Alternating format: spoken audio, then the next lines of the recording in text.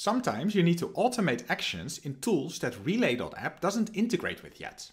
In this tutorial, I'll explain how to make custom HTTP requests to external APIs to accomplish this. And I'll be doing so by creating a simple workflow that automatically adds tasks that are created in Asana into supertasks.ai. And I'll be assuming that you know your way around API documentation of the service that you're integrating with. So let's look at the API documentation of supertasks, specifically for the created task API. There's a couple of things here. There's the endpoint, the URL that we need to be calling, the request methods that this API supports, only post here, any headers that it expects, most notably the API key from my integration. Then there is the request payload that supertasks expect, in this case a JSON object containing the name of the task which is required, and then some optional fields like the description and some labels. And then finally there is the shape of the response object that supertasks will return back to us if there was a successful request. And this response will contain fields that we might want to use in the further steps of our workflow. So let's add the custom HTTP request step, and we can find this in the webhooks menu under the step menu. And the first thing that we should do is we enter the URL of the endpoint that we are going to make a request to. So let's copy paste that in here, remove the additional space. Then we select the request method, which was post, remember correctly. And now we're going to define the headers that supertasks wants. So let's add the authorization header. So I'm clicking headers over here. The first name is authorization, and then there will be the bearer token. I'm going to add that in here. I need to replace this with my actual key. Let me grab that from elsewhere. All right, there is the key. And you also notice that there's a content type header, but Relay will be adding this automatically by as configured here, as our request format is JSON. Now, there's a couple of things, a couple of ways how you can specify the request body. Firstly, we can manually define the structure of the JSON object that we're going to send, which always works. However, it's slightly error prone and maybe a bit clunky to do so.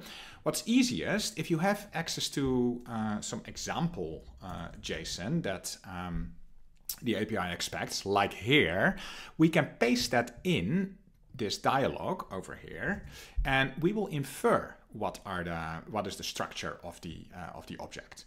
So let's save this, and we see now that there's a JSON object that appears here with the structure of the request payload. Now, what is very important to realize here is that because we pasted in an example that didn't just include the parameter names, but also some example values, we need to replace these. Because what this step would do now is automatically create a task in supertasks where the name is always set to required name of task, which is obviously not what we want it to be. In fact, we want the name of the task that we're going to create to come from Asana, which is called the title over there.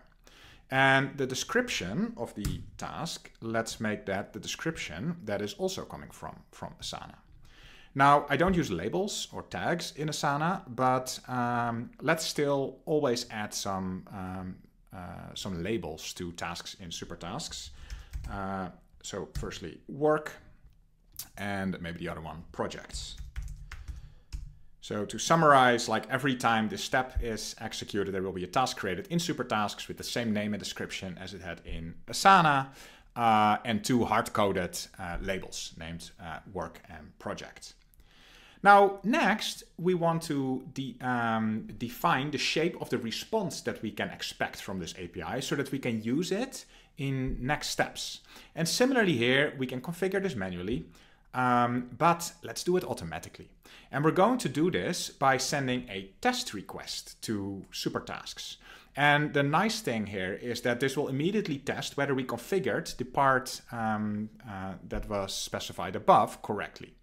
Now, because we're using variable information coming from Asana, like the title and the description, I can select one of my tasks in Asana to use for this test request. So in this case, I'm going to select the task that is called create HTTP request tutorial video and use that to send a test request.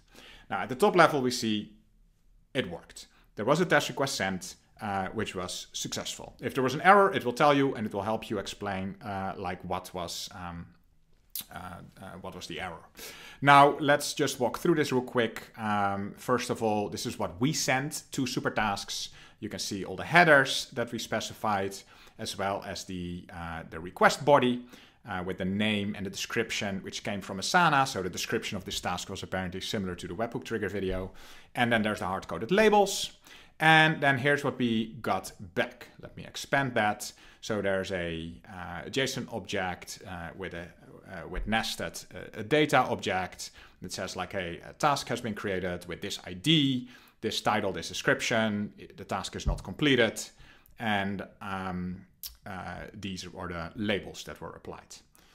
Cool, so again, this was just to infer the structure, but you know, it actually created the task. And here is a structure that it inferred based on the example request, and I'm just saving that. So now there's the response structure fully defined, and now this is reusable in any of the steps that come after this. So now to close up, let me add a Slack step that sends a message to a Slack channel. And what you can see from here, I can access via the HTTP response object all the fields that came back from the supertasks API. So I hope this was helpful. Please reach out to us if you have any questions about this. Thank you.